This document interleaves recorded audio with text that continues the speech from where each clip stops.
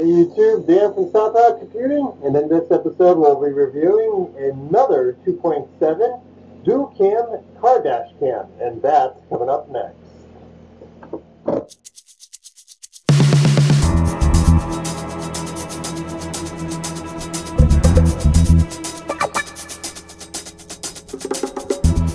Hey YouTube, Dan from South Computing here, and we'll be reviewing this 2.7-inch dual camera car DVR. I don't believe there's a model number on here, but there's multiple ones here. I'm going to assume maybe it's the S03374370001 or perhaps the X000Q4QOXX. Who knows? Could be one of those, but again, it's a 2.7-inch display car DVR with dual cameras, and let's get this guy unboxed.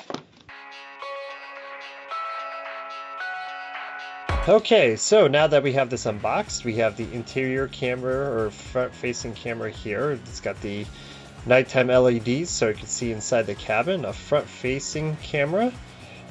On the top here, we have the connection for the GPS, the SD, or I should say the micro SD card, DC in. Looks like this is the emergency button, and this we have down, up, OK, menu, mode, and the power button. And the only other things they came with is the power. Oh, I see here. It doesn't actually get power from a USB connector. Matter of fact, I don't see any USB on this particular device. I guess the only way to get the actual footage off the camera is to remove the micro SD card. Well, that's definitely interesting. And this, of course, is the cigarette light adapter for power. We got our suction cup here with the GPS sensor, and that would obviously plug into there. So that's pretty much it. We have the manual that came with this thing, and as always, they are pretty basic, but this one actually tries to explain how the actual software works, but we haven't gotten to that part just yet, so we'll skip ahead to filming some footage out on the road.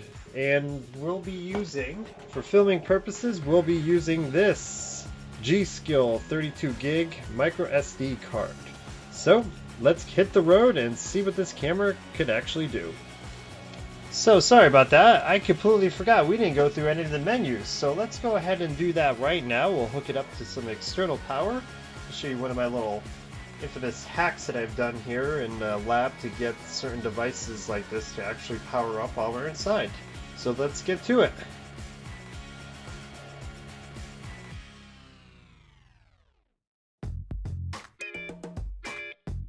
Okay, so right away this camera wants a format, so I just hit the down button here and I'm going to hit the OK button.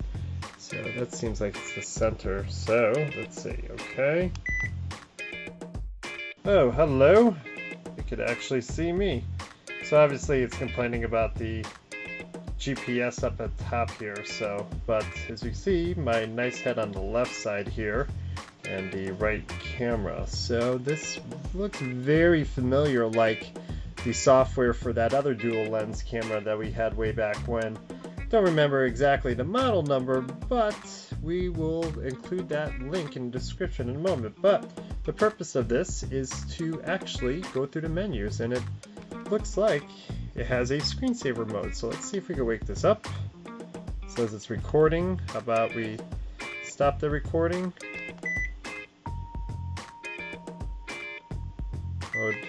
I just hit the mode button, it's playing back, but how do we get it to stop? How about OK? There you go. Hitting the OK button will make it stop. Let's go to menu.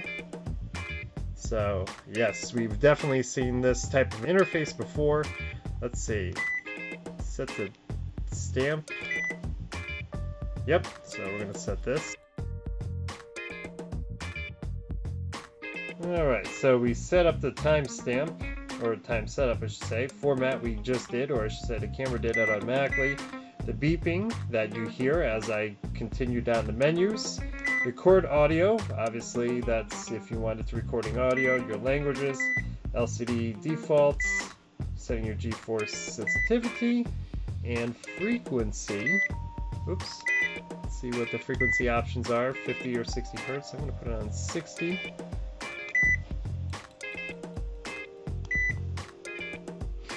And vibration detect and default settings. So in the recording mode, let's see what we got here. And yep, pretty much like our other dual camera. Channel 1 and channel 2, or if you only want one of them, pretty much what we saw exactly in our other dual camera here. Channel 1 and 2, channel 1 and channel 2. It's just referring to the actual cameras, not channels, but that's it. Nothing else to the menus. If we go back here and say OK and hit menu and we go back, their modes are pretty much straightforward. It's the filming mode, the video playback mode, and that's it. Okay, so now we are ready to go take it out for a spin. So we will be back in a little bit. Okay, so here we are looking at a daytime shot. I believe this was early morning on my way to work, and pretty much you can see everything inside the cabin as well as in front of you. Way better than the R300, the camera that uses the same exact software as this one. It also looks like the camera sensors themselves have been upgraded, because we definitely didn't have this type of quality when we were dealing with the R300 camera. So all in all, very pleased with the video quality. Wish there was a way to adjust it. The only thing I disliked about this camera was the audio was very muffled. The audio wasn't up to par. Next up, we have our nighttime shot with both cameras running. As you see inside, the LEDs will give you marginal light. You could sort of see my face, but versus the latter where you wouldn't see anything, I would say it does an average job. The front-facing camera was actually kind of surprising here. It did really well when there's street lights and other vehicles around you. When the area was completely dark, it was getting kind of rough to see what was going on. But as far as the night vision goes, in comparison to the other cameras that were reviewed, I would say this one's a little bit above average. So it barely squeaks away with a thumbs up for its nighttime vision. Okay, so we just finished shooting a bunch of footage out in a car there, so unfortunately the next step is we have to remove the SD card from this camera and actually put it into our machine. You can't just hook up the camera to the desktop here. Unfortunately, there's actually no USB ports whatsoever on the camera as well, so I'm going to go ahead and insert my micro SD card, and it has a standard SD card adapter for it, and as you can see it's showing up here, so we're going to open it.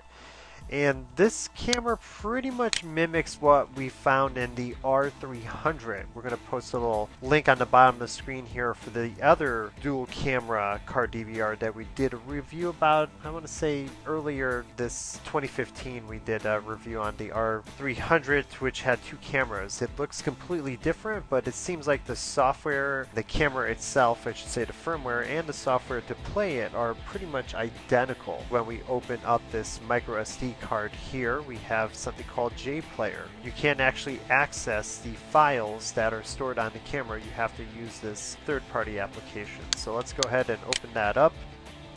This is the standard interface. Pretty much the same thing that we are used to seeing on the R300. Again, I'm not going to go too much detail here on how to use this, but we're going to change this to miles per hour. I'm going to pick a date. So here we have a clip here that we're going to play, and before we do that, we're going to hit this maximize button here to make this viewer a little bit more spacious so we could actually see what's going on. But it's pretty cool how you could actually see when your recording was and all the sub-containers of that particular date and time. So we got our G-force sensor here, we got the real-time map tracking here. I do have to admit the GPS tracking on this is way better than the R300. It doesn't take a full 5 to 15 minutes to get a good lock. Matter of fact, the average I was finding at about 3 minutes where it's able to grab my location and easily follow it on its map once I go to look it up. But right here I'm going to hit play, and as you can see the real-time G-force sensor, and if we skip ahead we'll get the actual tracking here. So there we go, finally got the green light, interior camera is going, we actually see everything pretty darn clear. and as well as the front camera here as well. Now let's say I wanted to save this clip here. I'm just going to go to the save button. It's going to ask me for the destination where I want to put the file. I'm going to say OK.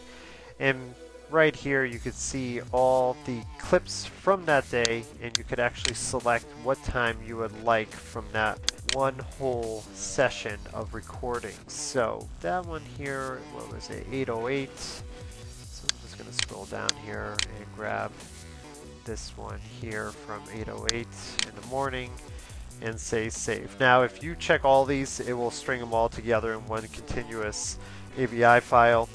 If you recorded it with either channel 1, which is the front-facing camera, or channel 2, which is the interior camera, you'll see that, but obviously I was recording both at the same time. I'm going to hit save, and a nice little progress bar comes across here, and it will save the file to my desktop. Do have to say the quality is substantially better than the R300 as well.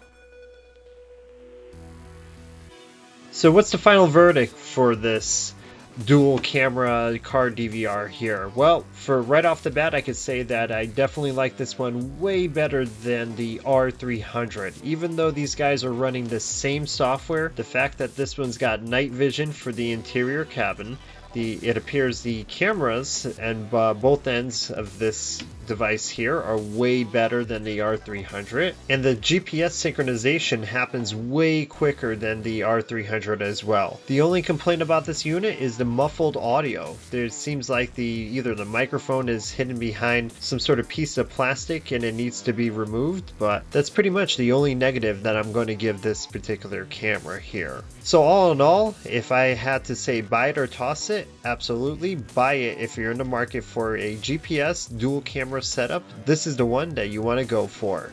Well, that pretty much wraps up this review, folks. If you like what you see here, obviously give it a thumbs up, comment, subscribe to the channel. Anything you could do would be greatly appreciated. This is Dan from Southpaw Computing, and as always, folks, until the next time.